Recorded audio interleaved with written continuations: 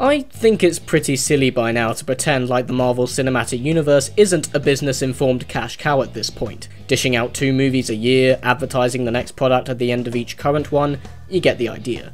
For instance, let's face it, they can say anything they like, but the main reason Captain America and Iron Man are punching each other this time round as opposed to other people is because it'd be cool to see. Similarly, Black Panther's here because they want to get people excited for his movie in 2017, and Spider-Man's around for a couple of scenes because did you really think Sony were just going to hand over their most profitable character without Marvel throwing them a bone first by shoehorning him into one of their movies? But good films can come from anything, and someone, or a few someones, namely the Russo brothers and writers Stephen McFeely and Christopher Marcus, figured out one day that it actually is very much possible to put all that stuff in a movie and have it still be involving, carefully thought out, and overall pretty damn awesome. Case in point, Captain America Civil War is pretty damn awesome. A thrilling, heart-pumping action blockbuster with the kind of underlying sophistication we don't often get within the genre to earn it a spot amongst some of Marvel's greats. Perfect? Not by a long shot, but with a tight script that aspires to integrate all its to-dos into a compelling character story, a touch of nuance, and an admirable attention to narrative and thematic detail, you can bet your ass it's good enough. The real trick of Captain America 3 is that the biggest threat these characters are facing this time round isn't a race of aliens, one pure evil bastard, or a Nazi-like regime, but themselves, both literally and figuratively.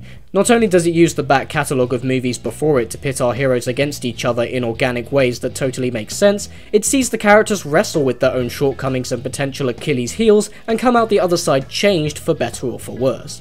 The conflict arises not in world-reshaping battles, but in the same breath that informed all of Marvel's characters' original inceptions way back when, their own basic, fundamental, flawed humanity.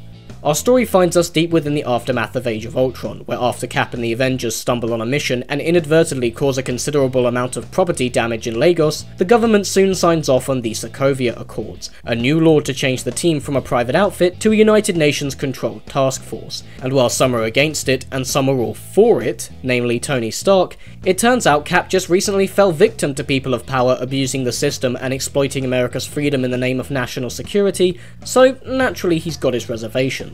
But it turns out he doesn't have too much time to talk it out, as things become complicated when someone bombs the UN, and Bucky Barnes, aka the Winter Soldier, Cap's former war buddy turned brainwashed assassin, is deemed responsible. And armed with the impossible hero knows best foresight, Cap quickly goes rogue to help his once best friend, whom he's convinced is innocent, before the government acquires his location and kills him on sight. It turns out, however, that one of the casualties in the UN bombing was none other than King T'Chaka of Wakanda, and when his son T'Challa vows vengeance, he quickly suits up as the Black Panther, an ancient mantle passed down with each generation of Wakandan royalty, and goes after the Winter Soldier as well.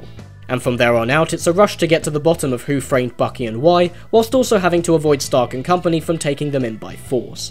If you are one of those left disappointed by Age of Ultron's loud, overblown messiness, the Russo brothers would seem to feel the same. Civil War makes constant reference to just how self-defeating the idea of huge city-destroying finales can be at times when the goal is to save people, and while it feels like a very particular targeted riff on one film in particular, the movie makes no light of the fact that Marvel is still very much part of the problem at this point. Civil War agrees with the rest of us that things would seem to have gotten way out of hand with these explosive climaxes by now, and part of the plot this time round is motivated by Allfrey Woodard showing up to tell Tony Stark that her son was one of the hundreds killed at the end of Avengers 2 and that she blames him for it, in turn motivating him to go government.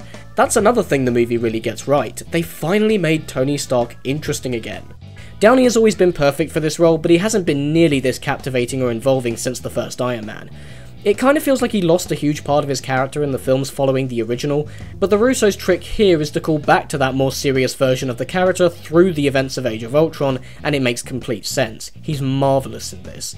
But this is indeed Captain America's movie, and while the needs of the character often finds Chris Evans tasked with making the least charismatic guy in the room interesting, he stays 100% committed to the role and finds a brilliant balance of trying to stay on a moral high ground with the loyalties of friendship. In terms of returning players, Sebastian Stan strikes a nice mix of sarcastic wit with subdued tragedy as Bucky Barnes. The dynamic between him and Falcon is really fun to see play out, and as much as I think that Hawkeye is an incredibly dull character in these films, you really cannot deny how much charm Jeremy Renner brings to the role. I was also genuinely surprised to see Wonder and Vision go through such well-realised arcs, especially given the film's already arduous task of spinning so many plates in the air at once. And in the way of fresh faces, the newcomers equip themselves admirably and are a ton of fun. Chadwick Boseman is Black Panther.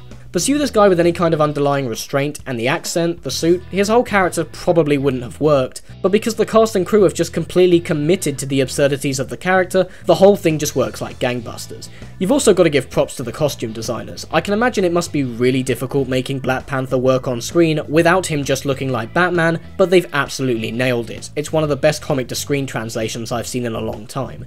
Action-wise, while I do think Winter Soldier offered up more variety in its set pieces, and I'll admit it's a shame so much shaky cam is used this extensively this time round when there's such great choreography and stunt work at play that you really ought to see, the film still offers some truly memorable thrilling sequences regardless, and nothing, and I mean nothing, can top the centerpiece battle, an extensive, unforgettable onslaught of hero versus hero as Cap and Iron Man have their teams fully assembled, ready to battle it out in the middle of an airport.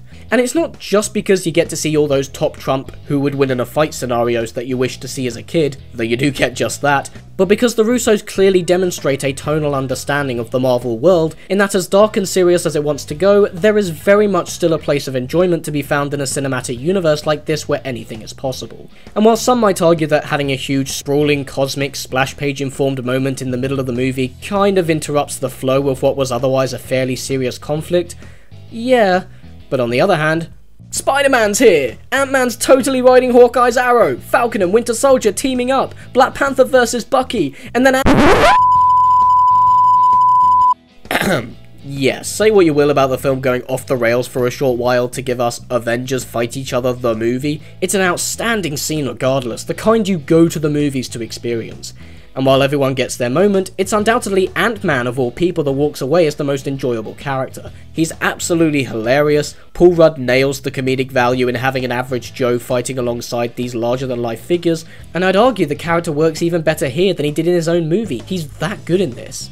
And while it could have been really easy for Spider-Man's involvement to devolve into, "Come see my movie everyone," his presence would actually appear to be one of the movie's stronger subtle attributes. That attribute being that, as obvious as it may be that we're watching a studio-arranged advertisement come to life on the big screen, you can indeed still take a business-informed moment and make something sweet, natural, and moving if you try. Now, does his being there technically change the plot much? Not really. Is his exit slightly awkward? I guess so. Would things be any different on the surface had he not been around? Probably not. But character-wise, his presence offers a huge insight into Tony's emotional psyche, and at the end of the day, he's just a joy to have around. Simply put, Spider-Man's inclusion here feels less like a one-scene cameo, and more like an intricately written sub-story that complements the narrative the movie's trying to tell here. For instance, while Tony's view may imply a bigger concern for the public's well-being, it becomes pretty apparent the further on we go that there's an underlying selfishness in his decisions, and while he may claim to take the moral high ground, it's very clear that his bigger concern is at the service of a guilt he can't shake off, whether he wants to admit that or not. Hey, remind you of anyone? It forces him into a really dark place towards the end, and it works brilliantly. And if I'm addressing the whole "is this the best Spider-Man yet" question that's bound to be thrown in my direction, honestly, I can't say at this point. It's not exactly fair to take 2 scenes and compare it to 5 feature films, but while I'm inclined to wait a little bit longer to see him in his own before reaching a conclusion in that regard, he's absolutely perfect for this universe and this film in particular. Tom Holland is a revelation, displaying all at once a character that's naive, endearing, believably awkward, and funny without ever becoming annoying. And as far as Spidey in costume goes, I could not stop laughing and smiling. They've absolutely nailed it. I will say, however, that as much as I love the design, I'm not really a fan of the way the suit comes across on screen. I've heard from different sources that there were CG elements added onto it, but I did spend a majority of Spidey's screen time trying to figure out if he was even there while filming. The vibes I'm getting from that Homecoming logo are so shamelessly fun looking, and by all means, give him the spirit of a Saturday morning cartoon as much as you like. I think that's absolutely the perfect way to go. But since we're watching these characters come to life here, I'd argue it's really important that we believe Spider-Man is actually there standing with these guys, and I really didn't. But that's a minor nitpick. And while everyone will talk about his presence in the airport battle, which he is awesome in, my absolute favourite sequence in the entire film is the introduction to Peter Parker himself. It's incredibly well written, hitting every single beat we need to know about this version of the character naturally, and Holland and Downey sell the absolute hell out of it. That doesn't quite make the film impervious to the occasional flaw, however. For instance, while I like what they're going for with the villain Zemo, and his arc actually does bring the narrative full circle, his plan is one that specifically relies on particular emotional responses to situations I doubt anyone would be able to predict ahead of time, and it feels like an awful big effort to go to for such a small thing. But fortunately the whole fight that hangs on it is so morally complex and engaging, you kind of just roll with it. For instance, in the very same climactic set piece, the focus very clearly shifts from the Sokovia Accords and quickly becomes about something else entirely, in essence, no longer being about civil war at all. But again, it's fueled by such an involving and emotionally driven character moment, you barely even notice it. And while at first I felt that there was a form of wrap-up missing in not having the same kind of thematically conclusive line from Captain America this time round, in the same spirit of Winter Soldier's "The price of freedom is high" speech, it quickly becomes apparent that it's entirely done on purpose. There's no clear-cut moral or message this time round, as much as there is one thematic idea that centers around the whole thing. When Woodard first appears to blame Stark for the death of her son, we're led to believe it's the push-off for the general Soviet Accords plot, a simple reason for why Tony hops aboard the government train, but as the villain's plan unravels, we soon realise the film is actually exploring a much more human notion. That as heroic as they may be on the outside, no one is invincible to vengeance. Civil war is not specifically about collateral damage, as much as it is about what losing someone to it does to a person. When they find out the ones they loved were simply wasted as a byproduct, an afterthought, a casualty of a war they had no fight in. And when we lose ourselves to that emotional response, can we still do the right thing? Can friendships endure?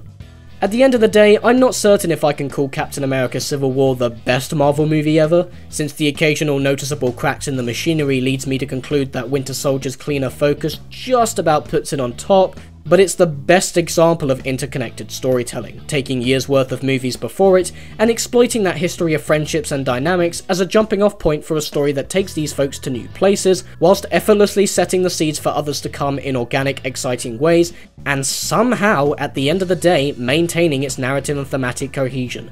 That's an impressive feat that comes few and far between, and I highly recommend it.